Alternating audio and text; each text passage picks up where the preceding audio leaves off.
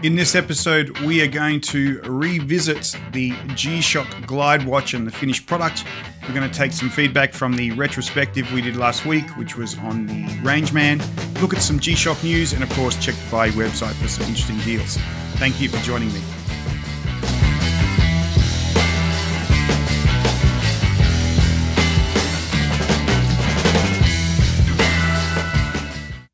Ladies and gentlemen, good afternoon. I am Matthew Hardman, the G-Shock Watcher, and thank you so much for taking a moment to join me on this Sunday here in Singapore. I've just got back from a trip across Hong Kong and India and really making sure I take the trusty Rangeman black and yellow on the road. Very interesting look as you can see here. Great watch, loved it, got to talk to people about G-Shocks and some of the things that they loved about it. In fact, found some people who I didn't necessarily know were G-Shock fans, and they also told me about their experiences as well. So it's been a great trip, but the G-Shock Rangeman has held up perfectly. I mean, hold up, it's not going to break, but I love it. It was a great watch. It was very, very comfortable to go ahead and actually wear.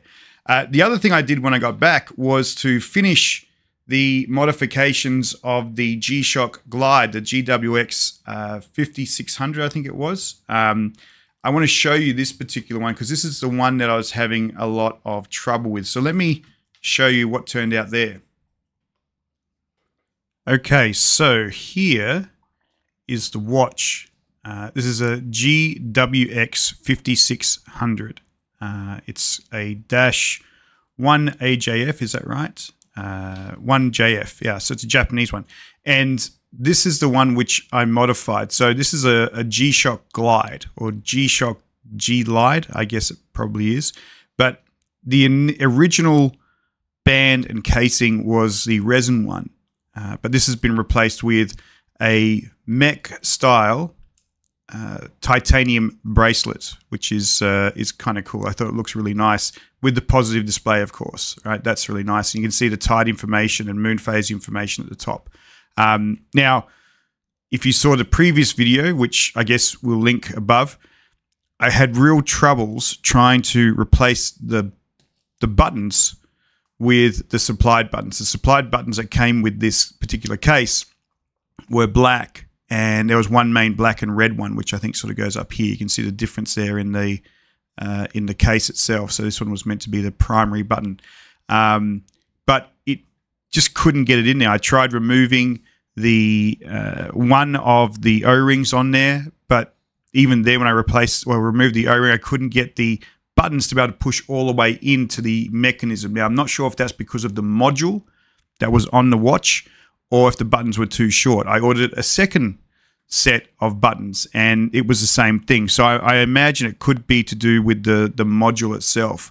So I replaced it back with the original ones. A very painful process because once you take off those button catches which hold the buttons into place, it's really hard to get them back in. And I'm still a bit edgy as I'm worried that the ones I put in were probably too big, but I couldn't even get the smaller ones on, and that might be due to not having the right sort of tools. But the watch is finished. It actually is a pretty cool looking watch.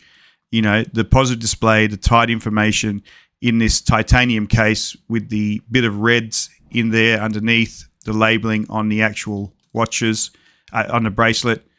Overall, I think it came out pretty well. So I'm pretty happy with that particular watch, the GWX-5600 modded with a titanium bracelet. I'll put all the links into the bottom below for the bracelet. I think, funny enough, the last time I went to check this bracelet out, I couldn't actually find the shop anymore. So I'm not sure if they closed down or not, but there should be other alternatives which sell it as well. Final price for this one that I got it for, the watch I got for 19,360 yen, which is about $174 Sing. So around about, my exchange rate to US is probably all over the place, but maybe $150 US. And the original price for the G-Shock Glide was around about 24,200 yen. So I saved about 4,000, 5,000 yen on the actual watch. So yeah, totally cool one. Okay, so with that, let's go ahead and actually have a look at the news about some of the new G-Shocks that are coming out. going to need my glasses as I'm becoming old. And let's have a look at what we have. Now, this is interesting. We've got a BA2100 Bluetooth watch. They're calling here an MRG-B2100B-1A. So we've got an MRG version of the classic foundation for a Casio watch. And certainly we've done many modifications on this channel of this particular style of watch, the GA-B2100s. Great foundational watch to go and modify. We've done it with some AliExpress kits. We've done it with an XKX mod, and that one really came out really nicely. I mean, it was funny, the watch itself, or the mod kit, was much more expensive than the watch, but I think the final product was kind of cool. This one is definitely not in the modding price range. You're spending about $6,800 for an MRG BA2100, and it is an MRG. I mean, the MRGs are the top of the line watches that Casio has in their G-Shock range. So you would never go ahead and modify this, but it looks like it is a very black watch, obviously, titanium wristband. I like this back. The back looks very cool, very octagonal, very nice watch. Made in Japan, shock resistant, polished, solar power. Has it got Bluetooth? Oh yeah, it's got Bluetooth for SmartLink. So you could obviously go ahead and actually do your time synchronization through the Casio watch. But nice watch, super expensive. I don't know if I'd go ahead and actually buy that. That's a $6,800 Sing watch, but if you're a collectible for MRGs, it's pretty cool.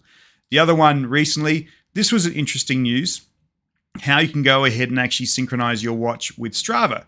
Now, Strava is a very popular running application for people who like to go ahead and get fit. And so Casio's obviously enabled that capability to synchronize your run data with that. So it can't be too many watches, but okay, so we've got three watches here, which you can go and utilize: the GWX-5600, the GBD-H2000, and the GPR-H1000. That last one over here is the current Rangeman.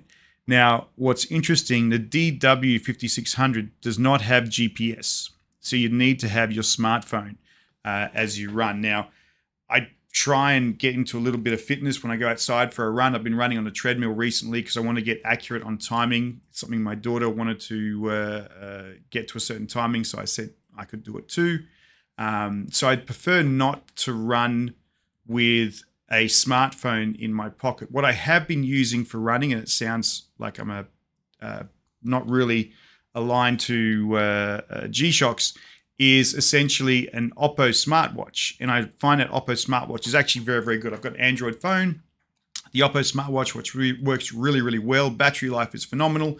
It does a great job, and I can listen to music on my headphones, so I don't have to carry around too much. So if you wanted to, I guess, utilize any of these watches, the GBD-H2000 and the GPR-H1000 are obviously watches you could go ahead and actually do with a GPS. But again, it's not really the complete watch. You know, if you wanted to be able to go and run with this and then have your music, it doesn't have a music player. So you'd be really focused on your running. So it's a nice feature.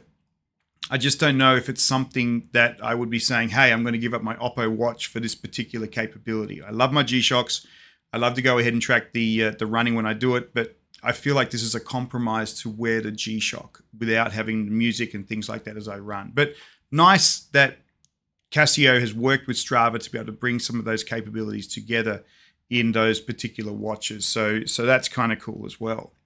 Some of the interesting things, this one is the Surfrider Foundation watch. And what they're really talking about here is the co-branding and lots of collaborations here. And it uses recycled resin materials from the manufacturing process of the G-Shock. Now, if I'm a little skeptical about this one, the idea here, the Surfrider Foundation, what they're really about is to help make the oceans cleaner for people to be able to use. And they've done the collaboration with G-Shock, but what we're seeing here is a recycling of G-Shock materials, which is great because if they didn't recycle the materials, where do they end up? They might end up in landfills, they might end up in somewhere else. But it would be kind of cool if they really did this. Could they recycle materials out of the ocean that were recovered? You know, like those plastic bowls, like those different things. I'm sure from a commercial point of view, it'd be quite difficult to be able to go and do that. But it's nice that they're drawing attention to the Surfrider Foundation and their efforts to be able to reduce pollution and waste in a natural environment. So I think that's kind of cool. $199 for the watch. What have we got here? It's a tough solar, which is good.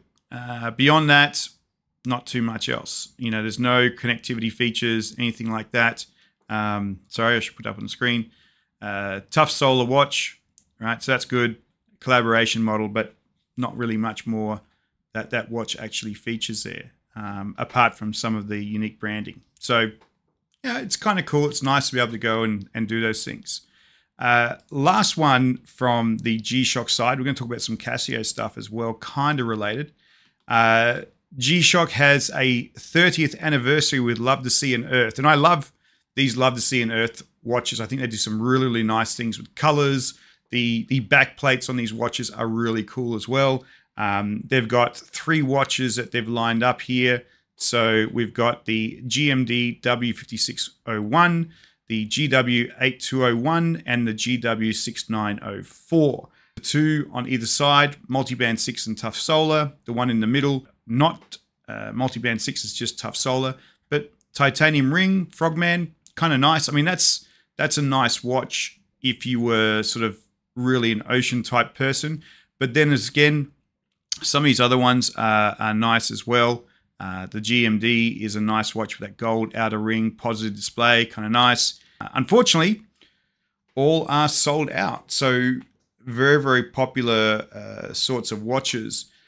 Okay, so let's check out some of the Casio stuff. They've got a 50th anniversary for Casio watch, which is kind of cool. And we can see all the different Casio watches. So the Baby Gs, the G-Shocks, the Casiotrons, Protex, and the Edifix. This is more of the racing watch. I actually don't own any of these other ones apart from the G-Shock. And I like this G-Shock. This is kind of cool. If you don't have an MRG digital, this is actually a nice replacement. It's not an MRG, but the color is very cool. The blue, the gold, and then the black and white striping on it. But you can see all those watches taking that same sort of color scheme in terms of what they have. So these ones have nice, this is a Protec one. It's got a nice fabric. I think they call it a NATO strap. The Edifice one has that's an interesting strap. Let's have a quick look. Alcantara band, looks like felt, which is interesting. It's a nice looking watch, but we're talking G-Shocks. This is our G-Shock in that anniversary. I think it's quite striking. It's a metal band, logo on the back, Bluetooth, probably multiple colors on the band. Yeah, I think it's a nice watch. I mean, this has Bluetooth. It can do all the functionality. It's tough solar. There's not much you could ask for more, and it's $949 online right now. So it's a fairly good quality watch. Made in Japan, limited edition. I don't know how many it actually are, but it's a limited edition watch, tough solar. You know, this is a cool watch. So if you're on the hunt for a nice G-Shock that could hold up in terms of anything you wear, not a bad watch at all. Last one, you know, I would talk about, there's a lot of feedback on the G-Shock Rangeman retrospective, which was really, really nice. People really resonated with that. And what a lot of people told me was they thought along the same sort of lines as we've gone on progressively in terms of watches, the Rangeman itself has become overly complicated. People tended to resonate with the simplicity of the G-Shock Rangemans in terms of just being a super resilient, tough watch that has some nice features. And many people said they never really even use those features, but they're there. It's not complicated by an app. It's not complicated by a super digital display and GPS tools and all those different things. But they like the capabilities of what it can go ahead and actually do. So really appreciate the feedback. And as I sort of said in that video, which I guess we'll link somewhere here, there was such a cool range of collaboration models and special edition models that Rangeman's actually had. And one person, as I sort of noted in the video, how much I love the Hong Kong Fire Department edition and how I've never really seen them for sale, was kind enough, he was a fireman himself, was kind enough to point me out to where there was actually one that could be purchased. And I think the seller's actually here in Singapore. So I might have to risk divorce, because that was a watch I really liked the look of. And they want about $800 Sing. So we'll see. I mean, it's a nice watch. It'd be a great one to add to the collection. But as my wife will probably say, you've got enough as it is. But it is a unique sort of watch. So look, really appreciate everybody who tuned in for that video and watched it. It's been going off on the on YouTube, and people left some really nice comments. So thank you very, very much. So let's take a look now over onto the Buyee website at some of the watches. I actually went through and spent some time to look for some of those collaboration Rangemans and get a view of the price range. And no surprise, they're upwards of, say, $600 to $800 for some of the collaboration fire watches. But let's have a look at those, and let's have a look at some of the unique watches that we've found over at the Buyee website. Okay, so starting off with this watch, I thought this was quite funny to be able to go and find, because this is using the same band as what we had with this one, that titanium mech band. I don't know if we can actually get that view focused in there. Which we just sort of saw. But this one is around about $2,979 Singapore, so 330,000 yen. Now, okay, look, mine is a modification watch, but the band, all the inscriptions, everything are pretty much similar. The one thing, obviously, which I could not replicate was, when we look at this, is obviously those buttons, which I couldn't get into the watch. I'd love to go back and try it, but I just couldn't get it to sit right. And of course, the face is different, because mine actually has a moon and tide graph. I can't get that to focus really well, but nope, not going to make that work. Failed miserably on the YouTube there, but mine's got the tide and the moon phase on there, but the bezel and the watch, except the buttons, all pretty much the same. Now, of course, this is an original one, so the price here is $3,000 versus whatever I spent here. So that's an interesting one to find. Next one here, while we're on modifications, this was definitely the gold bling bling of G-Shock watches. It's a GWB-5600. And I was looking at that going, that doesn't look necessarily legit. And if we go back and look at that particular model, it is this one with the gold on the outside and the resin square. So they've obviously done a aftermarket modification on it. The yellowy gold is probably not really something I'd go for. Some people like that sort of stuff, but interesting watch all the same. Going now to looking at Rangemans, and after our G-Shock retrospective, lots of people love the Rangemans, and this was some of the research I was doing on how much these collaboration models actually cost. And you can sort of see many of these are the Fireman ones from Japan, and the prices we're looking at can easily range from $700 Sing, $576, so anywhere from between $500 to $800. Wow, this one is $1,200. This one looks like I think this is a Kobe Fire Department one. Let's have a look. I can't actually, oh yeah, Kobe City Fire City Department one. So it's a much more brighter red.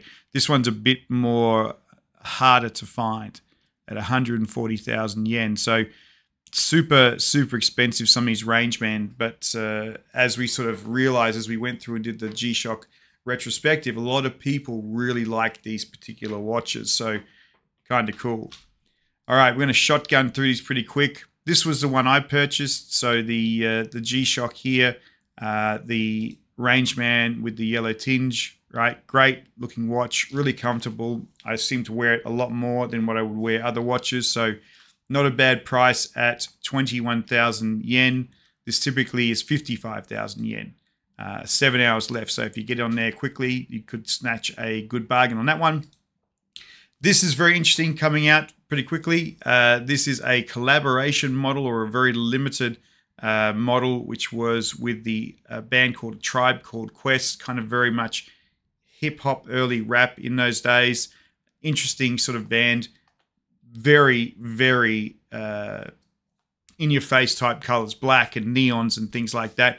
What was unique about this, it actually comes with a mixed tape of the band's music there. So, you know, their album called The Low End Theory, and many younger people probably don't even know where this tape would actually go. Lucky for me, most of the people who are on our channel is in the ages of 30 to 50, so we probably all know what a tape deck actually is, but this would be a interesting collaboration and a very, very rare one. Price is around about $650 Sing, and I couldn't necessarily find that actual watch on Shockbase. So the typical price is about $80 US. So very, very high price, but as they sort of say, very limited edition. Moving on, this is an interesting one. And sometimes you see people who are going out and selling MRGs at interesting prices. I saw these ones and I couldn't quite work out what they actually were, but they are limited editions to 50 pieces. And I can't even check out on Shockbase where they are. I got close to it. This one is 43 of 50. This one here is 11 of 50. And the best I could actually find was this particular watch, which was released in China for 51,000 renminbi. The price they're looking at it here is $5,418. So if we did this price, let's have a look. If we add another tab here, 51,000 renminbi to Sing, that's $9,000. So coming back here, this is under the price it actually came out at, if indeed that's the actual watch. But it is a limited edition watch. It's a very interesting looking watch. It's an old school MRG with the older band. Same as this one, the older band set on there as well, and probably the same sort of price. So, you know, hard to check if it's legit. I can't find model numbers. I did check the back and had a look at the model numbers there, but they don't necessarily match up on Shockbase, and I'm sure Shockbase isn't necessarily the only source of valid information, but the numbers match out. You can see the bottom here, it's got there the number 11. This is 11 of 50. And then down the bottom here on this side is a 43 of 50, as they say. So I'd be curious to know if anybody knows about these MRG limited edition of 50 units, because it's an interesting looking watch. Certainly not in my cheap price range, but something which is interesting to go and see. Another one quickly is the Casio MRG Shigeo Nagashima watch, a baseball inspired watch. Very, very nice, very simple, very clean looking watch. This one was going for 380,000 yen. It's currently at 348,000 yen, including tax. A little bit of damage, a little bit of wear, but a nice looking watch all the same. Nice titanium bracelet. We jump across. This one's interesting, talking about the China pricing. This was a China collaboration watch, a GM2100 MWG. It's a collaboration watch with the science department, I think it is. So anyway, collaboration with China Aerospace Science and Technology International Exchange Center. So very groovy sort of watch with that, you know, resin band and that star-like face. That one there is going for 20,000 yen.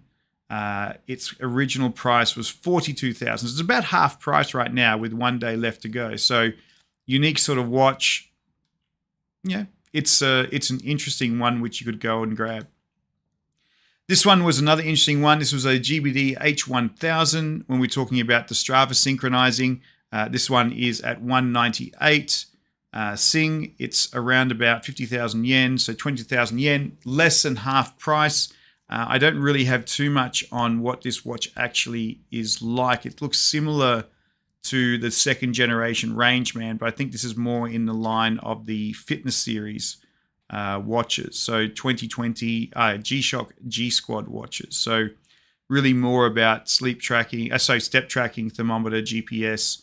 So obviously you can sync up with your phone. Bluetooth is actually there. So maybe it could work with Strava. I don't know, but on the surface, it doesn't look like it. This was a nice one, the Gulfmaster. So this Gulfmaster watch, again, nice looking watch, very, very clean on the surface. If we have a look at that watch there, not too much damage. This was for 10,000 yen. The original price is 125,000 yen. So this probably would be deal of the week if we had such a feature. However, this particular watch has 6 days of prices to go as well. 19 bits. It's only going to go up in price pretty quickly, but nice watch. It's actually one of the first watches to have a quad sensor in it because it has a depth meter in the watch as well.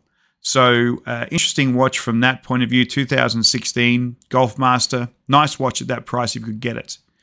Now here's those love to see an Earth watches. Obviously we know where they went when they sold out. They went to people to try and actually resell them. The prices here, 72,000, 72,800. Both two different people, but both have the same sort of Rangeman. Sorry, they both have the Frogman watches for $600.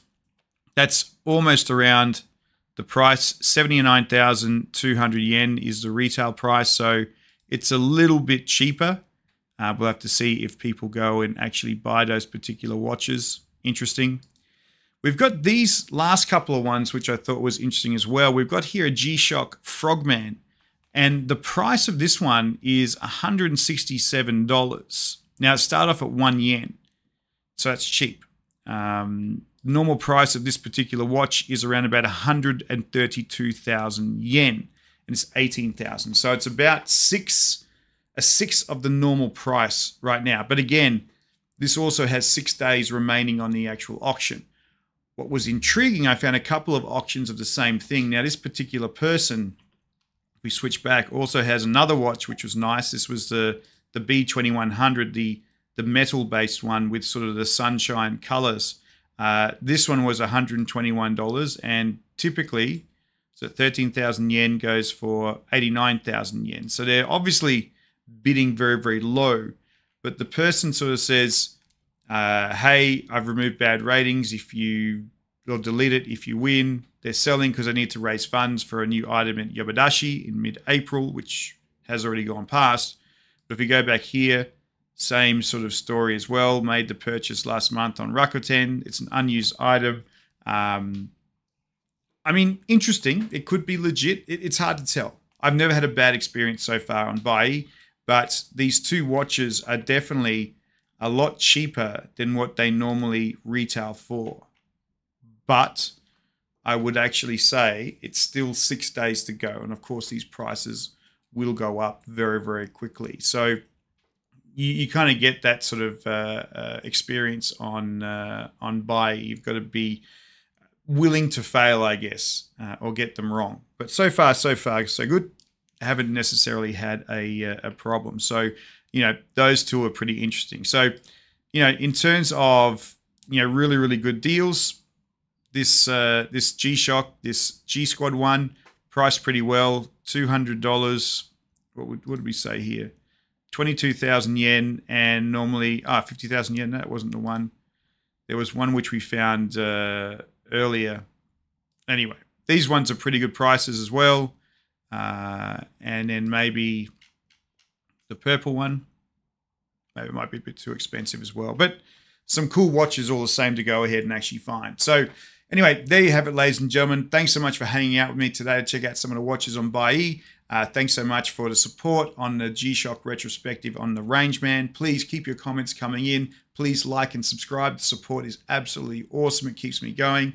And thank you so much. Have a great weekend.